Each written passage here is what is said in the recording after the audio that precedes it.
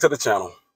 My name is Ronaldo Moore with PPG, and if you are new to the channel, come on, get on board, subscribe, hit that notification bell.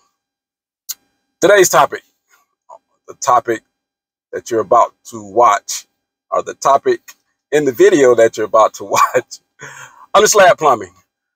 I briefly show you what I look for when I'm doing a UnderSlab plumbing inspection.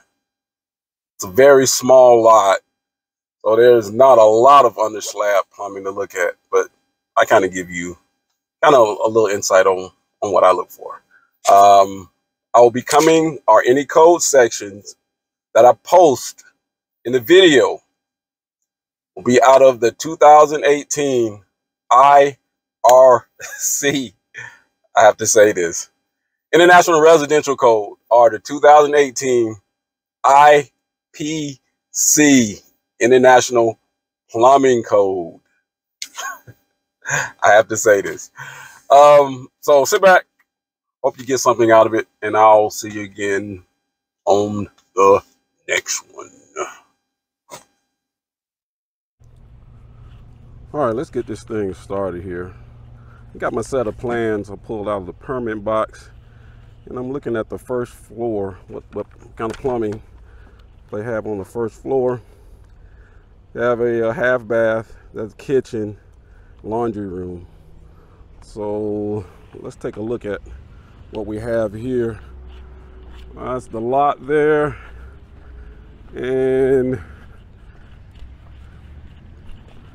the way the plans are laid out, that is going to be the half bath right there.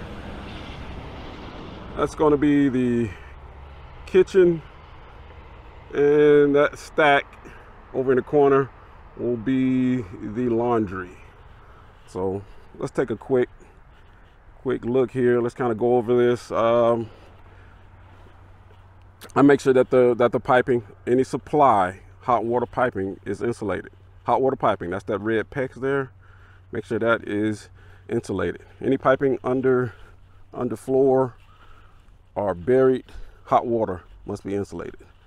I will take my level and check the slope of the drainage piping. I will also check and make sure that the manufacturer is listed on the actual piping. It's Charlotte pipe, and it's a 3-inch drainage line. Like I said, I'll check the slope with a level. Can't do that now because I got this camera in my hand, but I'll also go over and check my pressure test. That's my 10-foot of head right there, or 10-foot stack. And I'll take and shake it. And typically, if I don't get wet, then I fail it. But there is water. As you can see, it is coming out. So I have my pressure test. Also take the slope of that run as well. Get my level, shake that slope as well. And let's go take a look at the sewer connection. This is a pretty small little lot, so it's really not a lot to look at on the main level. It's only 3 or 4 plumbing fixtures, but that's the sewer connection right there. That goes out to the street. And my test plug is probably in here. Let's see, let me zoom out here. It's gonna be one of my test plug is gonna be here. Yep, there it is. That's the test plug. Pop that in there, and he fills the whole drainage system up with water. And I check every joint, every elbow, to make sure that there's no leaks.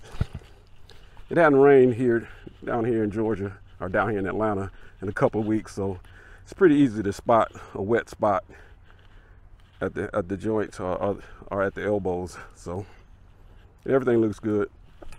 So that's pretty much it on the plumbing UnderSlab inspection.